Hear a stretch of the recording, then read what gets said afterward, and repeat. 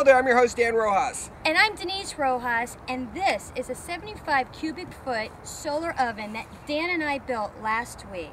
The maximum heat potential, 300 to 350 degrees Fahrenheit. This oven weighs about 600 pounds, and if you look down here, you can see we put tires on it. See these tires? That way we could roll it around, and everything's painted black. This is a wooden frame. Now the glass, actually we got the glass for free.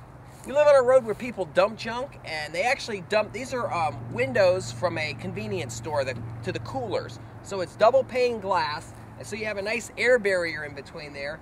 The outside is not really that hot at all. The inside is about, the inside is about 190 degrees right now. We're eventually going to be putting hinges on this so that we can pop it up and work in there. We're not really sure what we're going to use this for as far as food goes, but our goal is to use this to melt acrylic materials and that sort of thing to make some parabolic shapes.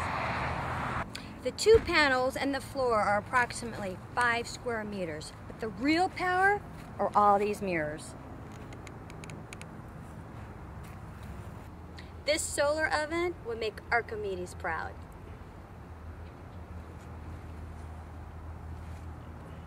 Oh, that's hot. The nice thing about this oven, even though it's about 210 degrees inside right now, you can touch the outside of this. That's because of the insulation of the 2 layers of glass. Now, this was actually made in 1987, so this is from a convenience store that probably went out of business 2 or 3 years ago.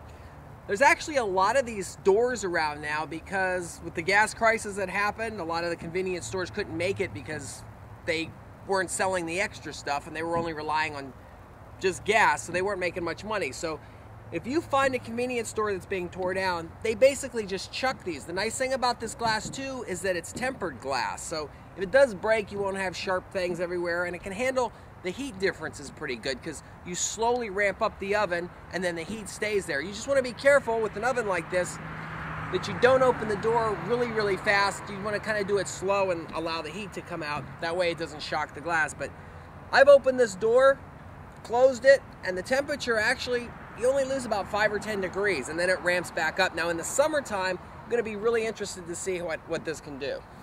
I haven't finished all the seals yet on this door that opens, but it's so I stick that cardboard in there, but stick your hand in there. It's a trick. No, you put it in. You put it in. No, you put it's hot. No way. You can see the steam coming out of there.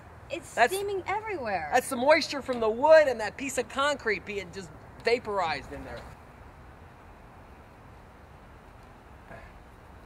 273, close it. So it's 273 degrees on the back side over there. So you got to see your solar oven in action.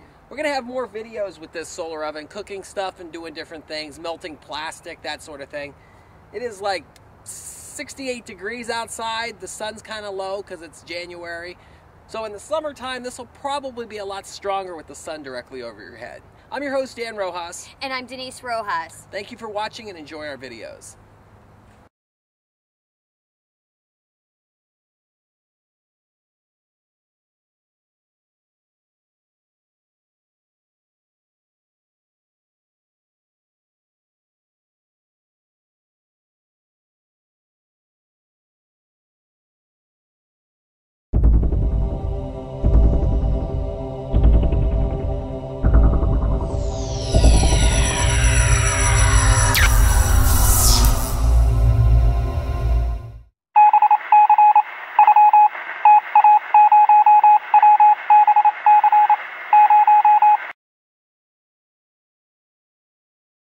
All right, let's.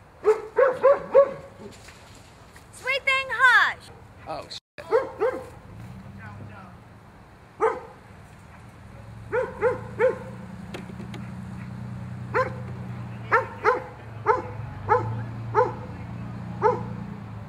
Okay, go.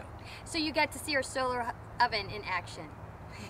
That didn't sound very. So you got to see your solar oven in action.